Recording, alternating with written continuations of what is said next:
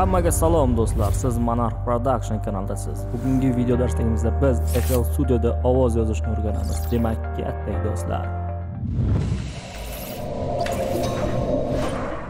Yana bir bor salom do'stlar. Bugungi video darsligimizda biz FL da to'g'ri ovoz yozishni o'rganamiz.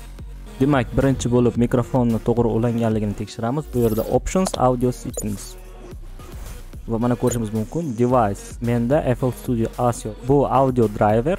Siz xohlaganingizni tanlashingiz mumkin, o'zingizda borligi, ya'ni zvukovая karta, ovoz kartangiz bo'lsa, ovoz kartani o'zini driverini tanlaysiz. Menda esa FL Studio ASIO. Sizga ham shuni maslahat beraman. Demak, bu yerda buffer latency bosamiz va bu yerda kechiktirishni ko'rishimiz mumkin. Menda 2048. Maslahatim, agar ovoz yozayotganingizda 256 ni qo'yasiz, eng minimum, va ovoz yozib bo'lgandan keyin effekt berish va uni ustida ishlashda eng maksimalni qo'yasiz. Bu yerda input kirish yo'li mikrofoningiz, output chiqish yo'li dinamiklaringiz. Agar men ko'rsatgan narsalar sizda ham shunday bo'lsa, barchasi to'g'ri. Endi mixerga o'tamiz. Mixerdan biron bir kanalni tanlaymiz ovozni yozish uchun. Misol uchun 10 yoki 9 farqi yo'q. Demak, birinchi bo'lib bu yerga qaraymiz. Known inputda. Bu yerda birinchisi stereo 1 va 2 turibdi. Ya'ni siz ikkita mikrofoningiz bo'lsa, stereo yozishingiz mumkin. Bizga bu kerak emas, bizga mono kerak va birinchisida meni mikrofonim ulangan. Demak, mana ko'rishingiz mumkin. O'chirib turamiz, o'zimning ovozimni eshitmaslik uchun. Ya'ni siz eshitasiz, men eshitmayman. Xo'sh, endi esa slotlarni ko'rishingiz mumkin. Men maslahat beradigan yo'l zapis qo'shish uchun mana bu yerda mikrofon bor. Bunga bossangiz ikkita chiqadi. Ikkita qism. Birinchisi Edisonda yozish va ikkinchisi playlistda yozish. Men playlistda yozishni maslahat bermayman, eng yaxshisi Edisonda. Demak, bu yerga Edisonni ochamiz. Demak, mana do'stlar, Edisonni ochdik kerakli kanalda va endi bu yerda on inputni ko'ryapmiz. Uni on playga o'zgartiramiz va bo'ldi. Biz yozish uchun ovozimizni biron bir musiqaga, bitga, men bu yerda pianinoni qo'ydim. Demak, kerakli joyini biz loop qilamiz. Shonchani o'ng tomonini bosgan holda, ya'ni misol uchun naqoratini yozyapmiz va bu yerda playni bossak, recordingni hech narsa bo'lmaydi. Qachonki biz playni bossak, bu ishlashni boshlaydi. Mana ko'rishingiz mumkin. Ha, yana do'stlar, unutmangki, siz bit qo'ysangiz, minus qo'ysangiz, uni biron bir kanalga jo'nating. Menda birinchi va uni minimal -6 desibel pas qiling. Mana -6 minimal. Odatda men 9 qilaman. Mana ko'rishingiz mumkin. Dars uchun test ovoz. Bu yerda siz xohlaganingizcha kuylashingiz yoki ovozni yozishingiz mumkin.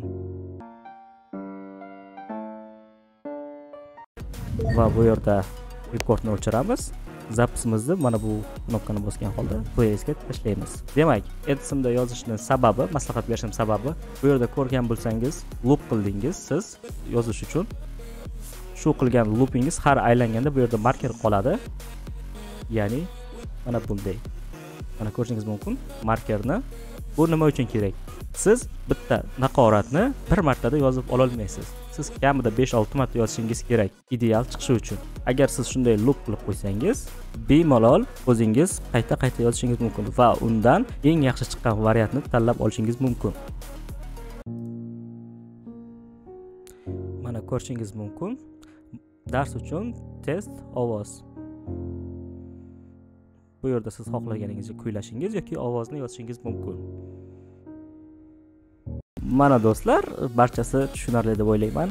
Endi esa qisqacha effektlarni tushuntirib o'taman, qanday effekt berishni. Bu to'liq emas, qisqacha. Ya'ni buni biron bir kanalga jo'natamiz, men ikkinchisiga jo'nataman. Mana ko'rishingiz mumkin. Demak, birinchi beradigan effekt bu kompressor, odatda men beradigan effekt. Demak, men play to a kompressorini berdim, ya'ni ovozni doimiy bir xil balandlikda ushlab turish uchun play to a kompressor ishlatiladi. Agar sizga kompressorlar haqida to'liq ma'lumot kerak bo'lsa, to'liq video darslik, siz video ostiga like bosing. Agar shu videoga 50 ta like yig'ilsa, men kompressor haqida to'liq katta darslik olaman. So'ngra equalizer. Equalizerda odatda birinchi pastki chastotalar kesiladi, 80-100 ga qarab, ovozga qarab. Bu yerda siz xohlaganingizcha kuylashingiz yoki ovozni yozishingiz mumkin. Mana do'stlar, keyinchalik rezonanslar olishni boshlanadi. Bu ham kelasi darslarda bu dars ovozga effekt berish emas, balki ovozni zapis qilish, ya'ni yozib olish. Mana do'stlar, video darsligimiz ham o'z nihoyasiga yetdi. Agar sizga bu qiziq bo'lsa, ya'ni ovoz haqida darslar qiziq bo'lsa, videoga yetarlicha layklar va kommentariyalar yig'ing va keyingi darslarda men qanday qilib ovozga effekt berishni o'rgataman.